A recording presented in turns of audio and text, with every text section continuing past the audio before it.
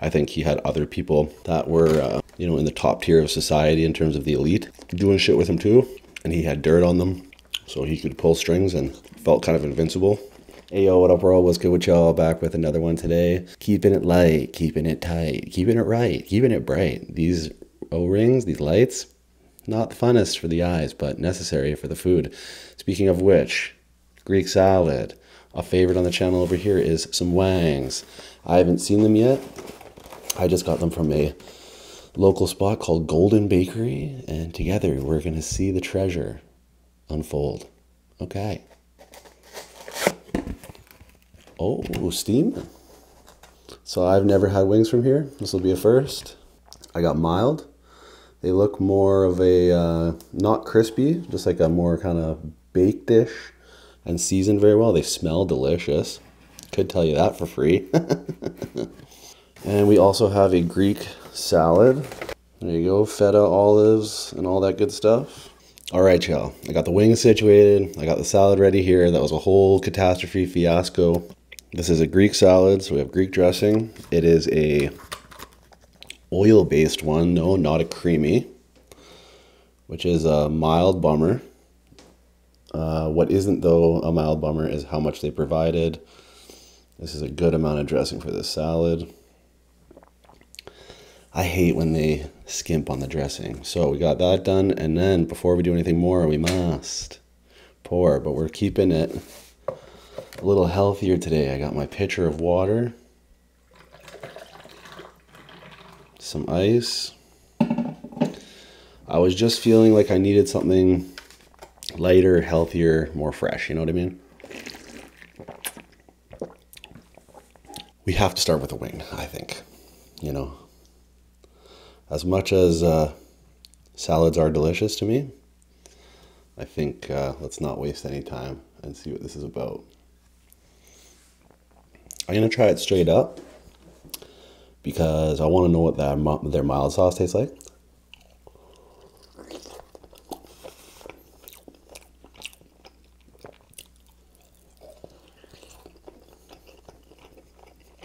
Man.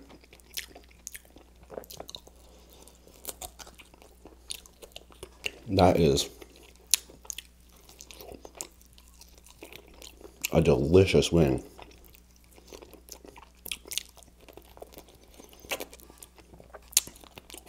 So different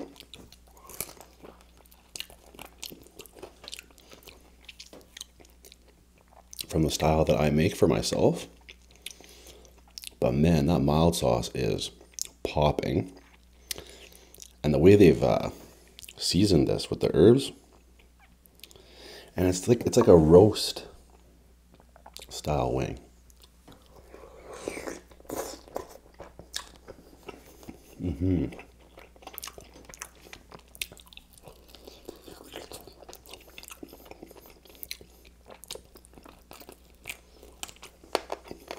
Not crunchy. The cartilage is.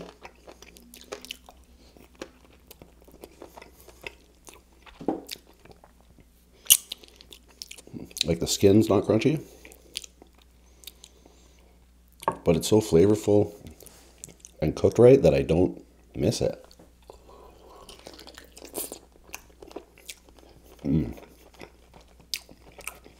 These are great.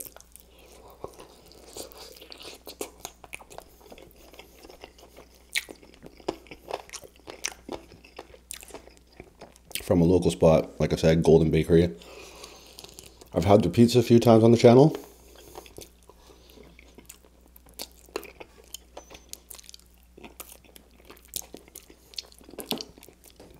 Very like homegrown style pizza. Mom and pop shop. That's their whole food vibe anyways. They do like meatball subs and things like that. Italian classics, basically. Your guy craves a good salad.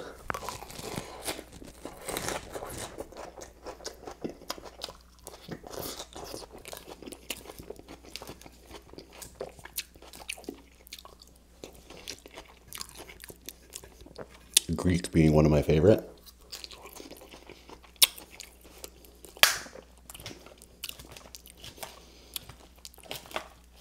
And their dressing right now, absolutely killer.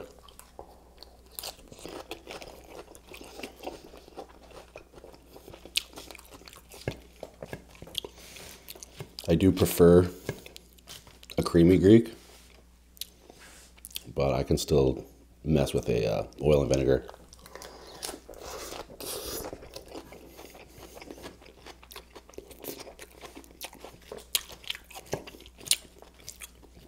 Oh man. The way that the onions and the olives and the tomato and the feta work together as friends.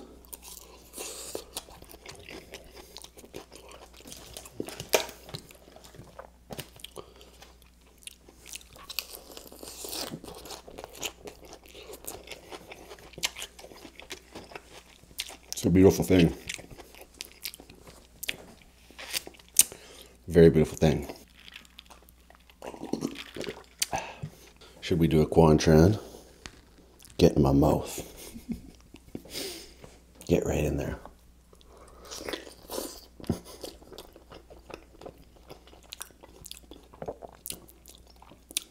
ASMR ranch.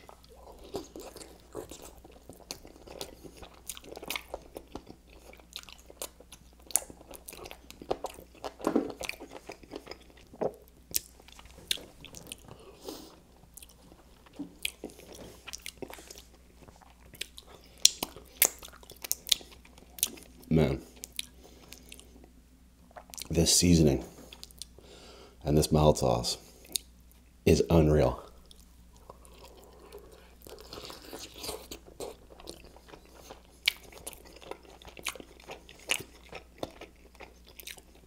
I can't believe how good it is. We'll definitely get it again. I gotta try their meatball sub. I've been looking at it.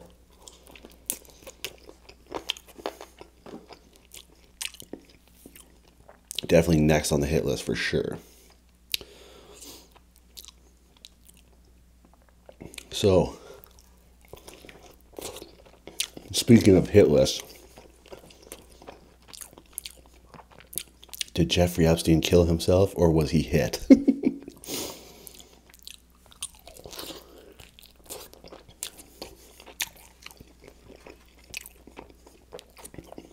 So here's the thing with the whole Jeffrey Epstein thing.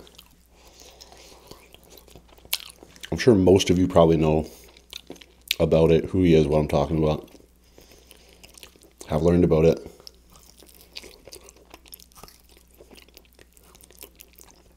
To some degree.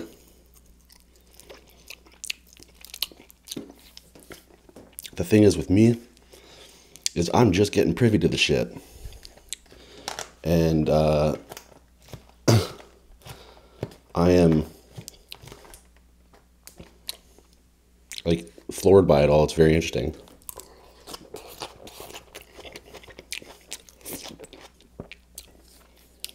And appalling and crazy. But I've heard the name Weinstein and Epstein and shit being tossed around, and this whole meme about this guy Epstein killing himself or not.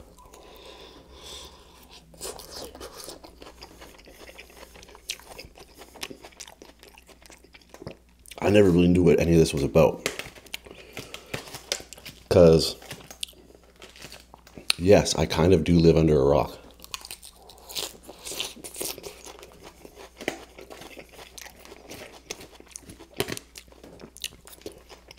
I personally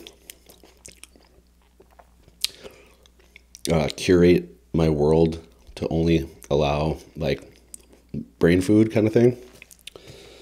So I don't have traditional cable TV. I never would again. Because it's just poison, especially the news sources are just poison. And a lot of times just drivel and lies and nonsense.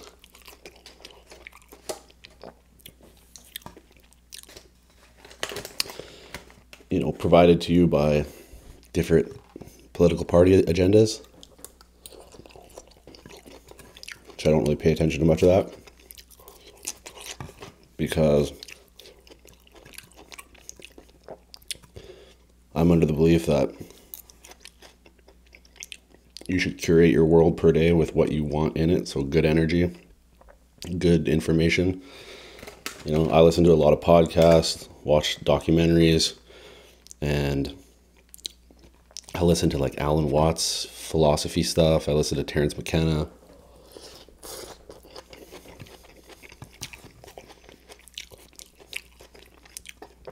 Podcasts with interesting people.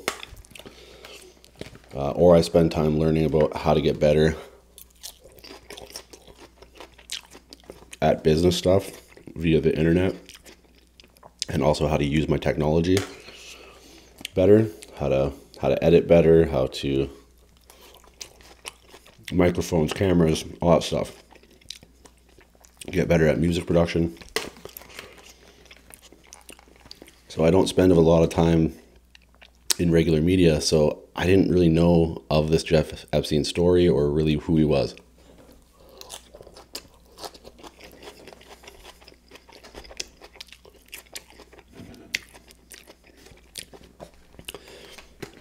So I pop on Netflix recently just to see if there's any decent documentaries, because it's a decent source for documentaries. And on there was Jeffrey Epstein, Filthy Rich.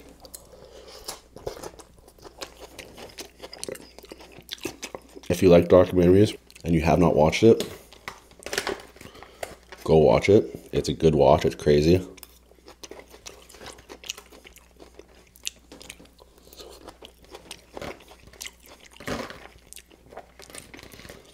And basically, it's just this dude who seemingly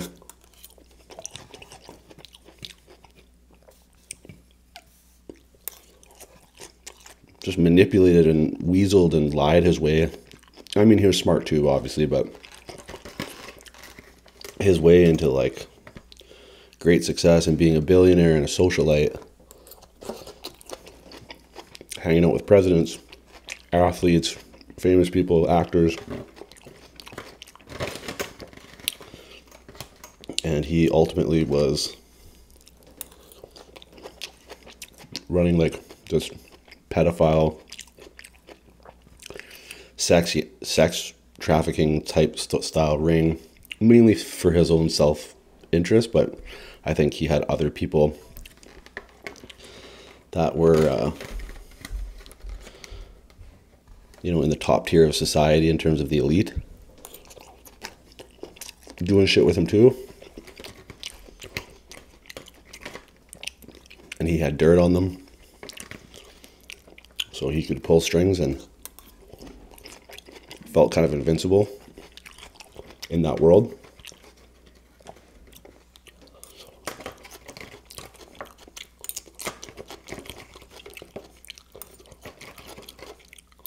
Anyways,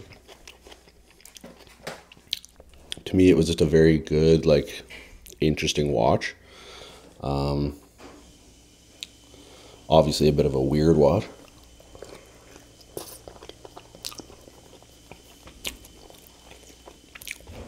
Gonna make you feel some type of way.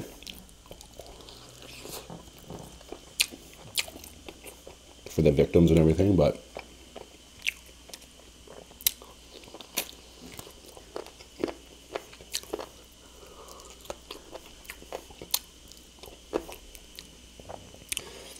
beyond the victims and that, it made me more think about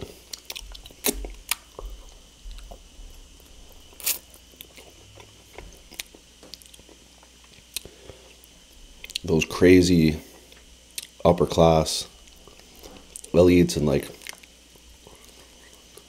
all that seedy evil, kind of satanic, like ritualistic type shit that they do behind closed doors. Like when you have that much money, right? You like can get away with so much crazy shit.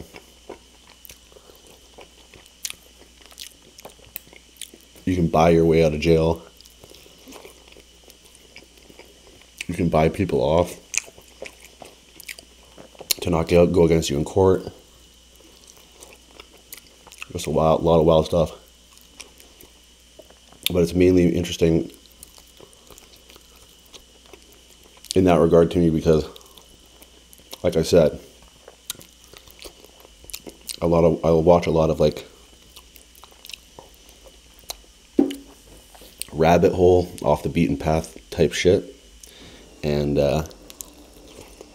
excuse the water running. That is the washing machine. But I've watched tons of documentaries on YouTube about the cabal,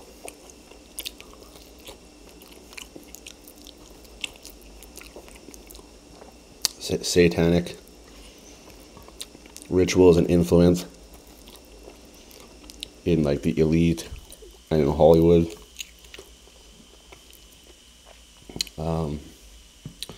Freemasonry, you know, Aleister Crowley shit. And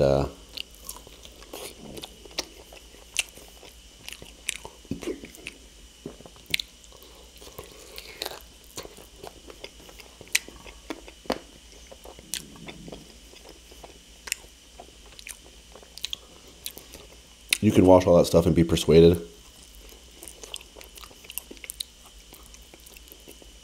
It's fun to believe in. And I'm sure a lot of it's probably pretty true. But like watching this Epstein documentary and just seeing the people that he was involved with, Bill Clinton and stuff like that. He used to hang out with Trump a lot. And to see him being one of these people that those documentaries basically try to expose, the ones about pedophilia and in the elite in Hollywood and shit like that, sex trafficking,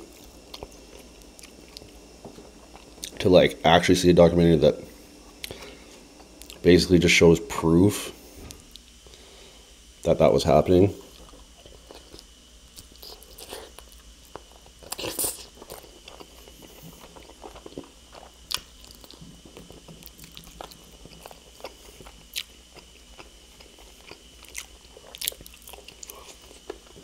Was just like very captivating to me.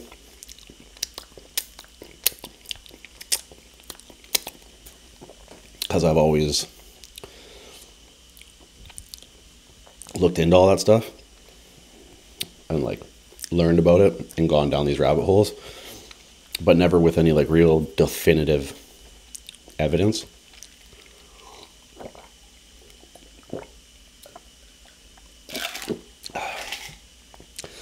But that there pretty much shows and is convincing. Once again, sorry for this insane washer that finally just shut up. But hey, life, these things happen. Those were delicious. I want to keep licking the sauce. It's so good. If you haven't watched a documentary and you're not too easily shaken up and offended and going to go off the deep end, give it a watch. Because it's like, it's just a very like captivating watch. You know, it keeps you intrigued. I watched the whole thing in one go. It was 4 episodes. I think they're like an hour each. I just watched it in one go. So if you're into that vibe, check it out. If not, don't check it out. And till the next one, you know what to do. Eat good, live well, stay true.